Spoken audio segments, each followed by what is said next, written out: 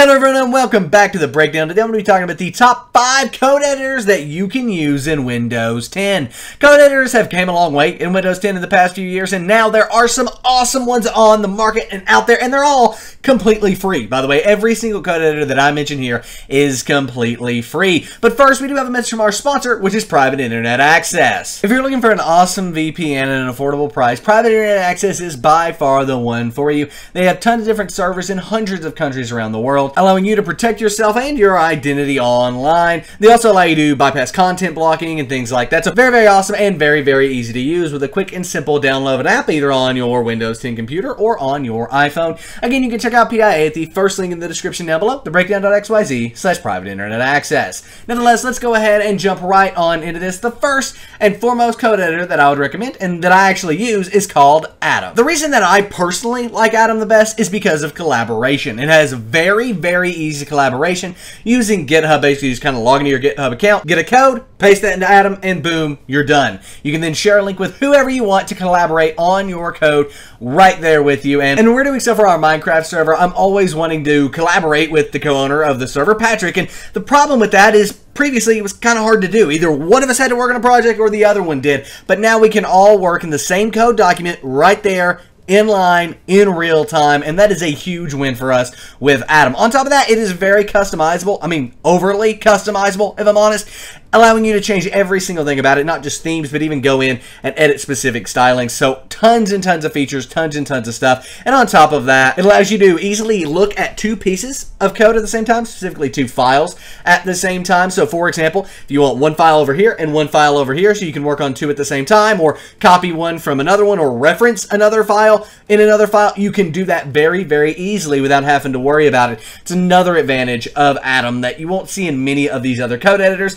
To pull this off in most of them, you just have to open up 2 windows, but Atom does it all in one window without any issues. On top of that, Atom allows you to select an entire project, and you can actually find, replace, view all of the code in your project, multiple files across an entire folder, very easily, all with Atom. That is another thing that Atom really has over a lot of the other code editors on this list. Very easily findable and searchable files, even multiple files at the same time. So with collaboration, easily searchable files, and the ability for the split window, on top of the customization, Atom is by far the #1 on the list, and the reason I actually use them myself. However, for whatever reason, Atom isn't the one for you. We have #2 on this list, Sublime Text. Sublime Text is really cool because it can actually detect the syntax that you're using and then fix errors, or identify errors, not fix them, but find errors for you to then fix them in your code without you having to run anything, without you having to do any tests. It finds the errors for you and just says, hey, fix this. This is not working right. This is an error.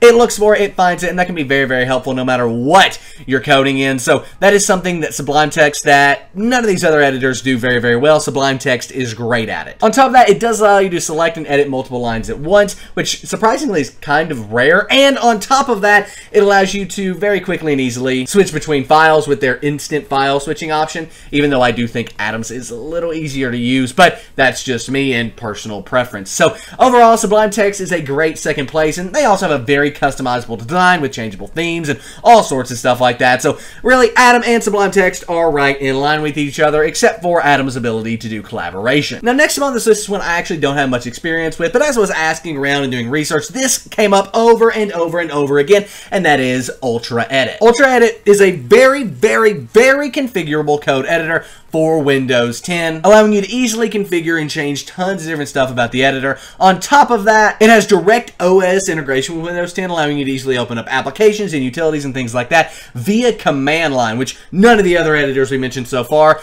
allow you to do that really at all, at least easily. It also has a built-in hex edit mode and column editing mode to allow you to edit your files easier and keep all of your data together. So overall, that is a very good thing, and something that UltraEdit has that none of the rest on this list do really well. If you can't tell, some of these have things that are great about them, and whatever you're looking for, if you're looking to open up stuff through command line, UltraEdit's for you. If you're looking for collaboration, Atom's for you. If you're looking for an easy-to-use interface with multiple line editing, Sublime's for you. Whatever you think you'll use the most is kind of what you need to go with. But for some people, simple is better. And the simplest code editor currently available in Windows 10 that is well known. I mean, there are some very simple ones that nobody uses, but the most popular, well-known code editor is Notepad++.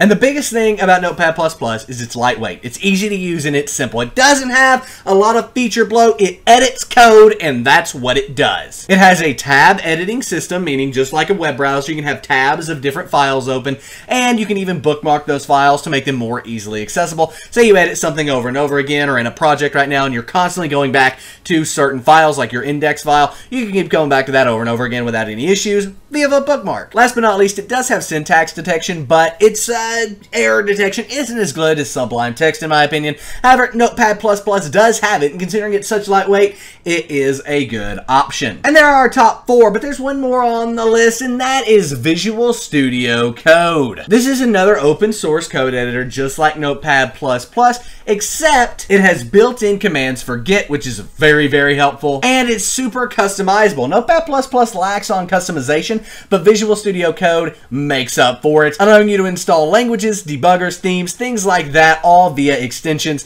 and there are tons of extensions out there because this is an open source project. And it even has a cool feature called IntelliSense, which allows you to get autocomplete and syntax highlighting and small autocompletion based on variable types, function definitions, and even more. So overall, Visual Studio Code is a very, very good one. And overall, there's our top 5. Coming in at number 1 is Atom, number 2, Sublime Text, number 3, UltraEdit, number 4, Notepad++, and number 5, Visual Studio Code. Did I miss a code editor? I probably did. Put it in the comment section down below. So if people don't like any of the ones on this list, they have that to go to. I, again, personally use Atom because it works best for me, but you should probably be able to find something on this list that will work best for you depending on what you're coding and depending on what language you're working in. Nevertheless, if this video did help you find a code editor, give it a thumbs up and subscribe to the channel for more awesome content every single day of the week. My name is Nick, this has been The Breakdown, and I am out. Peace.